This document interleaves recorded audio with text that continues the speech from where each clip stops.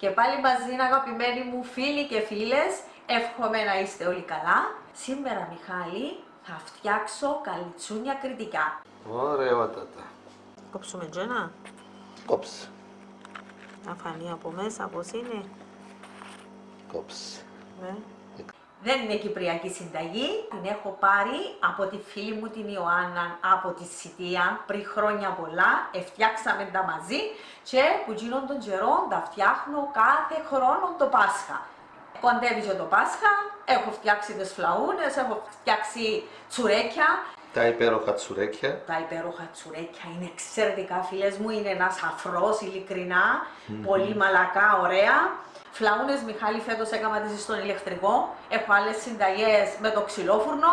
Έχουμε γλυκές, αλμυρές, διαφόρων των ειδών. Ψάξετε τα από την Ελίζα και θα σας βγουν οι συνταγές, φίλες και φίλοι μου. Και τώρα συνεχίζουμε με τα καλιτσουνάκια τούτα. Έχω και τα λιχναράκια, τα έκανα με την κυρία Μαρία Αντζίνια από το Ηράκλειο. Αλλά τώρα προς το παρόν θα δείξω τούτα με το προζύμι, τα ανεβατά.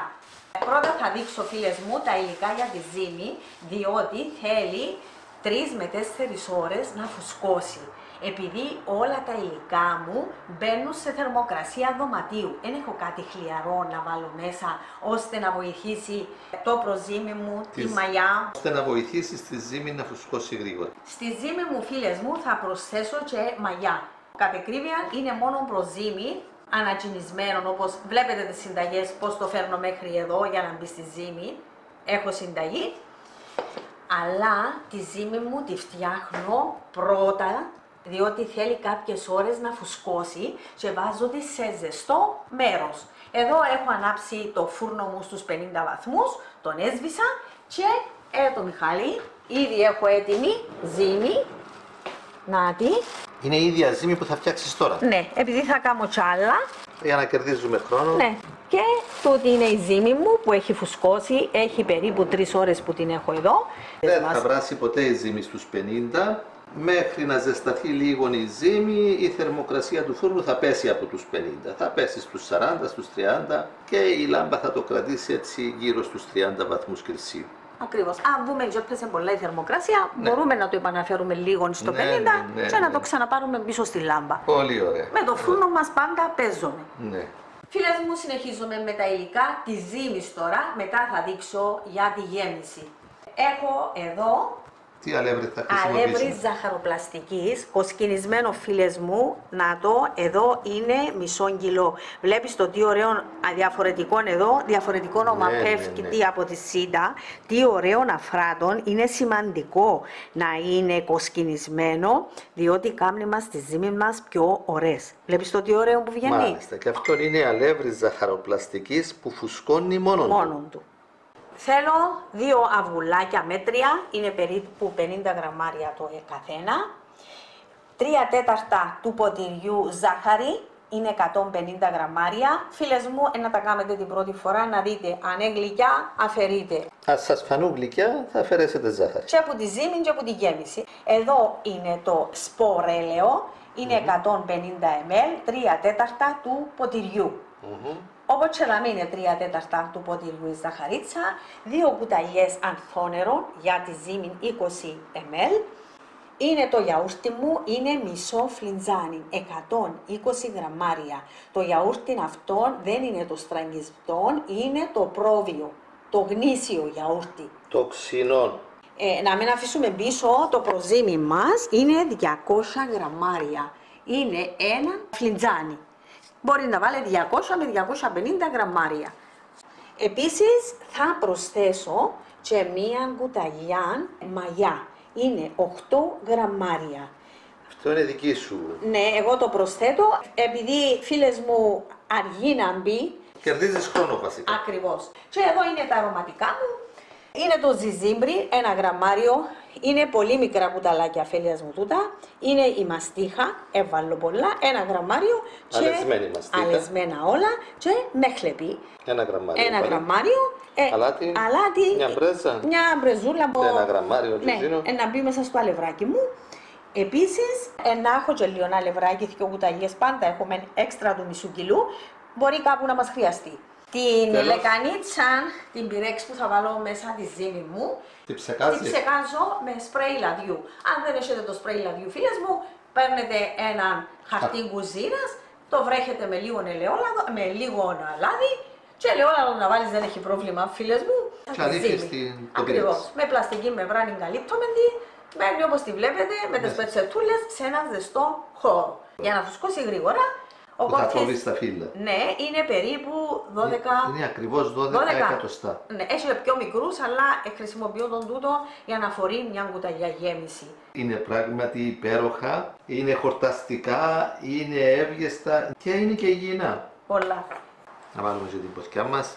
Να βάλουμε και την ποθιά μας. Πάντως ο εγγονός μου, για πρώτη φορά, επειδή ενός χρόνου, ναι, έκαμα τα και προηγουμένως, έπαθε πάνικο. Τρώει έντια σου, έκανε έντια το... Ναι ρε, ευχαριστώ. Είναι οι αγάπες μας, οι λατρείες μας. Τα εγγόνια μας όλα. Βέβαια. Και τα κοριτσάκια μας και το αγόρι μας. Ναι. Και συνεχίζομαι.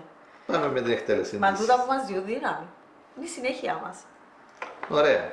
Πάμε. Ξεκινούμε να φτιάξουμε τη ζύμη. Πρώτα να ρίξω τα βουλάκια, φίλες μου, στη λεκανίτσα τούτη την πλαστική. Να ρίξω τη ζαχαρίτσα. Τι πάστα. Τι πάστα. Πούν τη διαδικασία, αν δυσκολεύεστε, μπορεί να την κάνετε και στο μίξερ. Να βάλετε το χτυπητήρι πρώτα και μετά πονάν το αλεύρι, να θέλετε να βάλετε το γάντζο. Μπαίνει το λαδάκι, φίλες μου, πάει. Κατέβουμε. Πάει το ανθόνερο για να φύγει η μυρωδιά από το αυγό. Πάει το γιαουρτάκι, μια απλή ζύμη. Και όπως καταλαβαίνω δεν πρέπει να κολλάς τα χέρια για να ανοίγεις. Μαλακή, ακριβώς. Φίλες μου, το αλατάκι για να μην ξεχάσω, να το βάλω από το αλεύρι μου, να φύγουμε. Και τα υπόλοιπα, φίλες μου, θα πάσει τώρα εδώ. Και η μαγιά. Όλα πάσει. Πάνω όλα φεύγουν. Να κατέβω. Να ρίξουμε και το προζύμι μας. Εδάμε που θέλει παραπάνω χτύπημα με το μίξερ για το προζύμι. Έχει βγει όλο. Αν αφήσεις έναν υπολειμματάκι, ναι, τούτο, ακριβώς. Μόνο που τη μυρωδιά μπορείς να κάνεις προζύμι. Έτσι λένε οι παλιοί. Προσθέτεις αλεύρι και χλιαρό νερό και συνεχίζει να μεγαλώνει η προζύμι. Μικρούλη, βάζεις καμιά κουταλιά βέβαια. Να αφήσεις με λίγο αλεύρι και θα το αυξάνεις. Μέρα με τη μέρα θα το αφήνεις εκτός ψυγείου και κάθε μέρα θα του προσθέτεις αλεύρι και χλιαρό νερό μέχρι να αυξηθεί στην ποσότητα που θέλεις. Μπράβο. Να το λιώσουμε μέσα το προζύμι μας. Έχει διαλυθεί το προζύμι. Ναι, πρέπει να το διαλύσουμε καλά. Να βάλω στο χέρι μου κάποια φάση, διότι να βάλω το αλευράκι. Τούτα τα ανεβατά με το προζύμι έχουν άλλη γεύση από τα άλλα τα λιχναράκια. Είναι πιο ωραία. Εγώ τα θεωρώ πιο ωραία. Σαν τα λιχναράκια, Μιχάλη, κάνω την τάρτα Μυζήθρας. Και είναι πάρα πολλά ωραία. Μοιάζει πάρα πολλά η τάρτα. Αναζητήστε τις φίλες μου. Τώρα το Πάσχα είναι πολλά ωραία και η τάρτα. Τάρτα από την Ελίζα. Ναι, είναι πολλά ωραία. Τούτο, φίλες μου, μπορεί να γίνει και μες στο μίξερα. Αλλά θέλω να τα κάνω πιο απλά, ώστε είσαστε κάπου που δεν έχετε το μίξερ σας κοντά, να μπορέσετε και με το χέρι να γυμναστείτε και λίγο και να το κάνετε. Είναι πολλά καλή γυμναστική. Διατηρούμε μπράτσα. Ναι. Να διαλυθεί καλά όμως. Νομίζω είναι μια χαρά. Και εσύ να προσθέτεις αλεύρι. Φίλες μου, θα αρχίσω να βάλω αλευράκι. Να βάλουμε αρκετό, διότι είναι μετρημένα. Θέλεις βοηθός. Να λερώσω προς το παρόν το έναν το χέρι. Αλλά δεν λερώνουμε τα, γιατί τις ζύμες που πιάνουμε. Απλώς μάθαμε να λέμε λερώνουμε τα. Θέλεις να σου βάλω, βάλεις μόνος σου. Προς το παρόν, φίλες μου, να το χρησιμοποιήσω και το αριστερό μου το χέρι. Την άλλη ζύμη θα την πλάσω με τις εγγονές. Να σχολάσουν το απόγευμα, να τελειώσουν τα μαθήματα τους. Είναι εύκολο, να η ζύμη είναι έτοιμη, η γέμιση είναι εύκολη.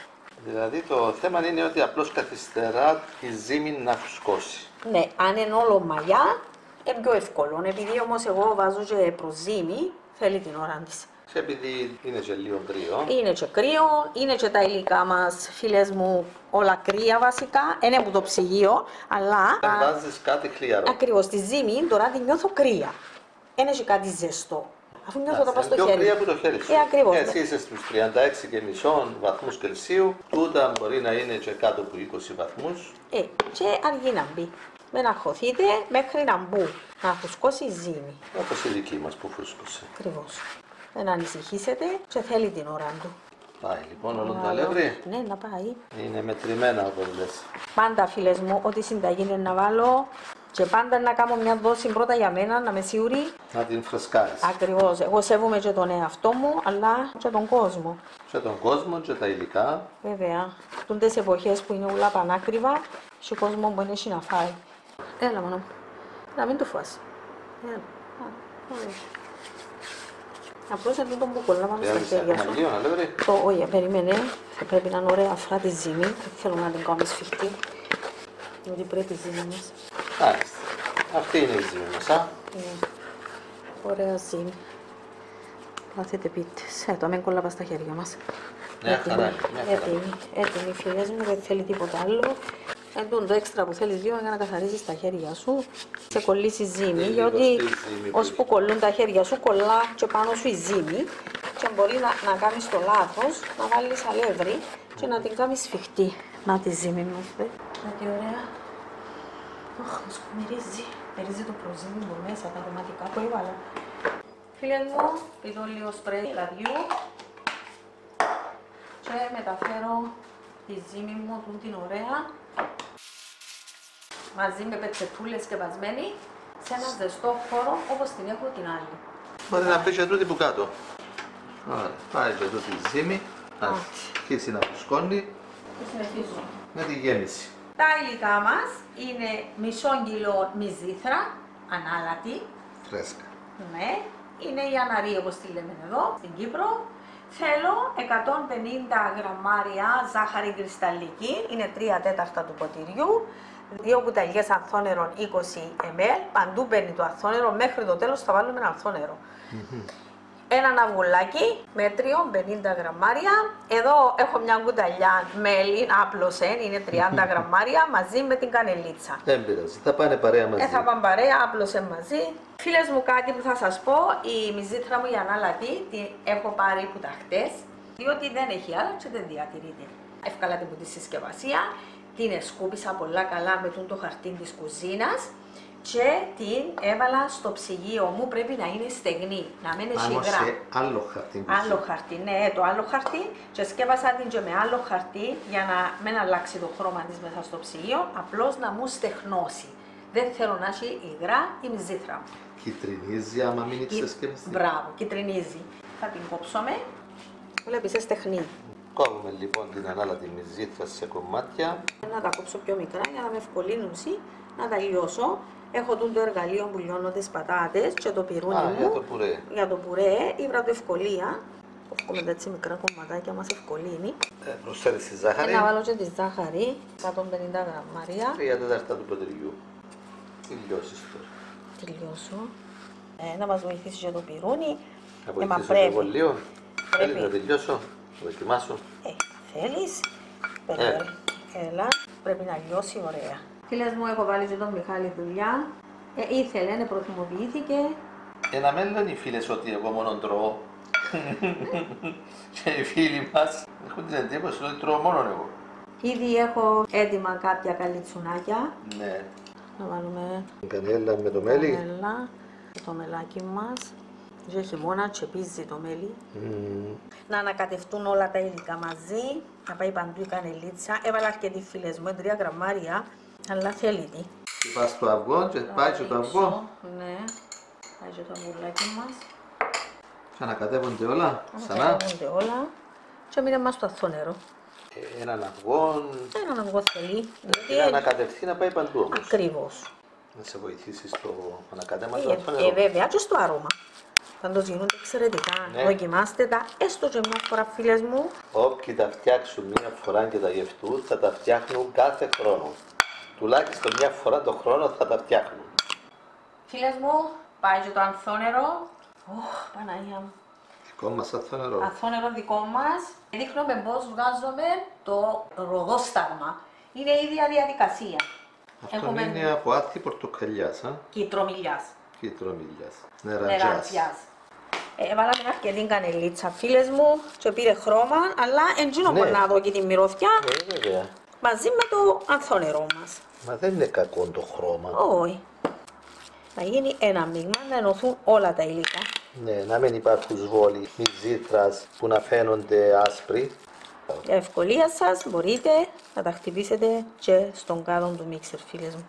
Ωραία. Να κατέψαμε την καλά τη γέμιση. Ναι, πολλά καλά. Έχει πάρει έναν ομοιόμορφο χρώμα από την κανέλα και θα φτιάξουμε αυτά τα υπέροχα καλιτσούνια, τα κρητικά. Η συνταγή γραμμένη πριν αρκετά χρόνια με σημειώσεις για αλλαγές, μικροαλλαγές φυσικά. Και τώρα θα ανοίγουμε φιλαράκια και θα γεμίζουμε. Ναι. Άρα τώρα παίρνουμε από τον ζεστό φούρνο τη ζύμη που έχει φουσκώσει. Ήταν 3-4 ώρες μέσα στο φούρνο. 4 ώρες που τα έφυγα. Μάλιστα. Ωραία. Άρα είναι εμπαμένη όπως λέμε, να. Μπήκε βέβαια. Γιατί βάζεις... διότι να τα αφήσω να ξαναμπούν κανένα μισάωρο. Και επειδή εγκρίον το ταψί μας είναι μεταλλικό, θα βάλεις και αντικολλητική για να τα βάλεις πάνω. Και να μην επάλυψη μετά με σουσάμι και αυγό. Ροδόσταγμα που μου είπες ότι θέλεις ακόμα. Να το. Σε όλα τα στάδια θα χρησιμοποιώ ροδόσταγμα. Στη ζύμη, στη γέμιση και τώρα στα φιλαράκια. Εδώ έχω 60 ml ανθόνερο. Είναι ένα φλιτζανάκι του καφέ. Θα τα δούμε. Ωραία ζύμη. Κάτσε τώρα, βλέπεις την που... Ξεφούσκωσε, να μαντήσεις, φεύγει το αέριο. Ένα φιλαράκι να δούμε και πόσα γραμμάρια είναι περίπου. Είναι 47-50. 50 γραμμάρια. Έχει διάμετρο 12 εκατοστά. Βέβαια. Θα προσπαθήσουμε λοιπόν να είναι ομοιόμορφο, έτσι. Ναι. Μια κουταλιά απλωθωτή. Γέμιση. Να απλώσει. Ναι, βρέχεις. Γύρω ανθόνερο. Βρέχεις τα δάχτυλα σου και βρέχεις τον περίγυρο του φίλου. Πάντα βρεμένα τα σέρκα μου. Με ανθόνερο. Έτσι μου έλεγε και... Η Γεωργία. Ο Ιωάννα. Ιωάννα. Από τη Σιτία τούτα. Ναι. Κλεία τα τέλεια. Τότε και έτσι με έναν καλαμάκι. Τσιμπάστε έτσι με έναν καλαμάκι για να δέσει ζύμη. Να δέσει ζύμη. Και πάσει. Πάει το πρώτο. Κάθονται έτσι όπως τις φλαούνες ή ανάποδα. Τούτα μπορεί να τα βάλουμε έτσι. Τούτα που κάμα με φίλες μου. Ναι, είναι ανάποδα. Ανάποδα που τα βάλα. Άρα όπως θέλει ο καθένας. Μπορεί να τα βάλει. Αυτά ψήθηκαν με το κλείσιμο από κάτω. Ακριβώς. Φίλες μου, όπως βλέπετε, η ζύμη μου είναι τόσο καλή που δεν θέλω να χρησιμοποιήσω άλλον αλεύρι. Όπως και στις φλαούνες. Δεν χρειάζεται άλλον αλεύρι. Δεν κολλάει και ανοίγει άνετα φύλλα. Ακριβώς. Και το φορμάκι ευκολύνησε. Μια κουταλιά λοιπόν γέμιση στο καθένα πάει. Απλώθη λίγο. Βρέσεις Τα δάχτυλα μου. με αθόνερο. Με αθόνερο και λίγο. Για να κολλήσουν φαίνουσαν το αθόνερο. Και τα τσιμπάς με το καλαμάκι. Με το καλαμάκι, να το γλυφεί, να το δείξετε φίλες μου. Να το βάλουμε λίγο αραιά, διότι Φουσκώνουν, φουσκώνει. Θα τα κλείσεις διαφορετικά. Διαφορετικά, ναι. Το αθόνερο γύρω-γύρω. Απαλά. Απαλά έτσι. Θα βάλω το αθόνερο μου. Και τούτον έτσι απαλά, εντά πιέζομαι ιδιαίτερα. Ναι. Παίρνει το σχήμα του και μπαίνει στο ταψί μας. Όπως έχω κάνει τα υπόλοιπα. Έτσι έκαμε και τα προηγούμενα. Τα προηγούμενα, τα σκεπαστά. Έτσι λίγο, το σκεπάζω έτσι. Τούτο να έρθει ελαφριά πάνω από το άλλο. Και τα κλείνω έτσι. Και από την άλλη. Και από την άλλη. Στρώνουμε το έτσι λίγο και πάει στο ταψί. Η άλλη διαδικασία είναι όπως τα προηγούμενα. Ήδη έχουν μπει φίλες μου. Σε έφτιαξες όλες, όλη τη ζύμη και όλη τη γέμιση. Όλη τη γέμιση. Πόσες έφτιαξες? 18-20 φλαουνίτσες. Φίλες μου, θα τις αφήσω κανένα τεταρτάκι. Δεν τις αλήφεις τούτες με να αυγό. τις αλείψω. Θα τις αλείψω. Άρα στα υλικά θέλουμε και αυγό για επάλυψη. Θέλουμε ένα αυγό για επάλυψη και 2 κουταλιές σουσάμι. Θα το δείξω σε λίγο. Θα τις σκεπάσεις τώρα. Θα τις σκεπάσω φίλες μου, θα το βάλω στο φουρνό. Κανέναν τεταρτάκι και μετά... Με σβηστόν το φούρνο, όχι να τις ψήσουμε. Πάνε στο φούρνο, όπου είναι και η ζύμη για τα επόμενα. Για πολλά. Να δούμε και τη ζύμη την άλλη να τα ανοίξαμε. Και τούτη, θα προχωρά και τούτη, ακόμα θέλει βέβαια φίλες μου. Ναι φίλες μου, μετά από μισή ώρα... Κόσα. Είναι έτοιμες. Ήδη ήταν το ζυμάρι μου εμπαμένο. Θα τον ανάψω στους 170 στον αέρα. Θα δάμε. Τώρα θα αφαιρέσεις την πετσέτα. Πετσέτα που είχαμε λίγο. Να σου βαστώ τα μελίο. Ναι, για να φύγει όμορφα. Να το φύγω. Ωραία. Και θα τις αλείψουμε. Με αυγό. Έναν αυγό φίλος μου χρειάζεται. Θα βάλεις πρώτους αμήνες στο αυγό. Όχι, να το ρίξω έτσι από πάνω. Τούτο είναι το τρίτο στάδιο. Όποια πάει να ανοίξει λίγο, συμπάστη με το σουβλί. Για να έχουμε ωραίο αποτέλεσμα. Ο φούρνος περιμένει. Θα πιάσουν έτσι ωραίο χρωματάκι. Προτίμησα φίλες μου να τις βάλω σε έναν ταψί. Να τις ψένω ταψί. Ψήνονται καλύτερα έναν ταψίνα. Ακριβώς. Έναν αυγό είναι αρκετό. Να το χρησιμοποιήσω και στην άλλη μου τη δόση. Θα το πετάξω. Η ζύμη περιμένει η άλλη. Η ζύμη περιμένει. Θέλεις 3 με 4 ώρες να φουσκώσει. Να βάλετε ένα γεμάτο κουτάλι. Με γέμιση είναι καλό. Στην κάθε μια. Στην κάθε μια. Φύλλα όπως είπαμε, διάμετρος 12 εκατοστά και πάχος 2 μιλίμετρα.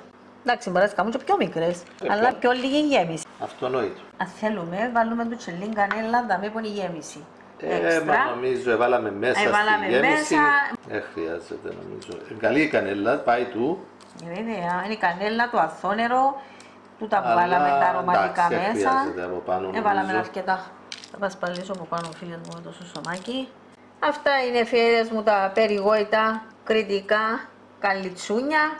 Τα υπέροχα κρητικά καλιτσούνια. Φτιάξτε τα, δοκιμάστε τα και είμαστε σίγουροι ότι θα σας υπεραρέσουν. Όποιος θέλει μπορεί να βάλει περισσότερο μέλι και λιγότερη ζάχαρη. Έτοιμοι να φουρνίσουμε. Έτοιμοι, μανώ. Στη μέση του φούρνου. Πάμε. Μόλις πάρουν χρώμα θα χαμηλώσουμε τη θερμοκρασία. Ναι. Θα τα ψήσουμε στους 165 βαθμούς Κελσίου στον αέρα. Και μόλις πάρουν χρώμα θα χαμηλώσουμε τη θερμοκρασία στους 160. Στα 20 λεπτά η Ελίζα χαμήλωσε ακόμη περαιτέρω τη θερμοκρασία, την έβαλε στους 150 βαθμούς. Όπως λέμε πάντα, θα παρακολουθείτε το ψήσιμο και ανάλογα με το φούρνο σας θα παίζετε με τη θερμοκρασία του. Πολλά ωραία. Ναι, ωραία η αλιστά. Φίλες μου, άντε, τελειώσαμε. Μετά από συνολικά μισή ώρα ψήσιμο. Μισή ώρα ψήσιμο. Τα καλιτσουνάκια μας είναι έτοιμα. Πάμε. Έτοιμα και μοσχομυριστά. Η χάλη δεν πρέπει να το πατάτσι να είναι μαλακό. Αφράτα. Αφράτα, μαλακά. Και από κάτω ωραίο ψημένο. Δε. Μια χαρά. Μαλακά. Δες. Μαλακά. Δε τι ωραίο ψήσιμο, αφράτα. Αφρός. Να κόψουμε και ένα, να το δούμε. Να κόψουμε, να δούμε πώς κόβεται. Ζεστόν όμως, γεμιστό. Να το. Τώρα που θα έρθει ο εγγονός, ο μικρός, ο Μιχάλης, θα το φάει όλο. Δε τι ωραίο γεμιστό. Φίλες μου, όταν κρυώσουν, επειδή είναι αναρή, πρέπει να αποθηκευτούν στο ψυγείο ή στον καταψύχτη. Τα βάλω σε πλαστικά σακουλάκια με τζίπ από πάνω.